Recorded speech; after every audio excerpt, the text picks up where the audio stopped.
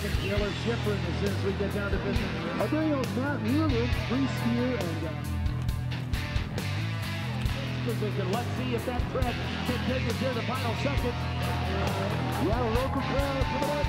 USA Proud Partner. Beautiful day, the whole place is abuzz and there's just great vibe, just thrilled.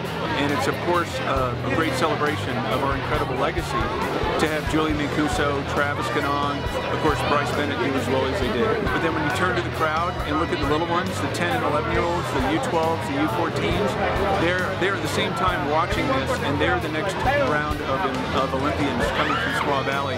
Who knows if there's a Julia Mancuso, if there's a Travis Ganong in the crowd, a Tamara McKinney. My guess is there is. On behalf of the USSA, I want to congratulate all of the athletes that are here.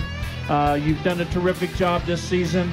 You're on course for great things in your athletic future, and we're excited for you and excited about where you're going. I mean, the crowd is amazing. There's so many people that showed up here, and that kind of like gave me momentum, gave me some extra energy to send it today. And yeah, to win on my home hill, U.S. National Championships is awesome. Like, I'm so happy right now. It's perfect. Yeah. It's really, really fun to have all my teammates here in my home mountain and have a race on a beautiful day like this. And yeah, and all the support from all the fans and all the kids. It's perfect.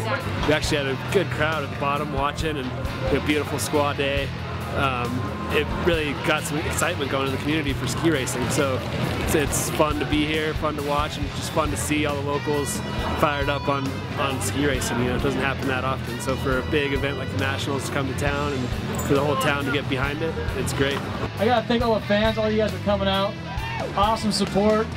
Squaw for putting on a great show. This is one of the best U.S. National tracks I've ever seen, and come back next year, right?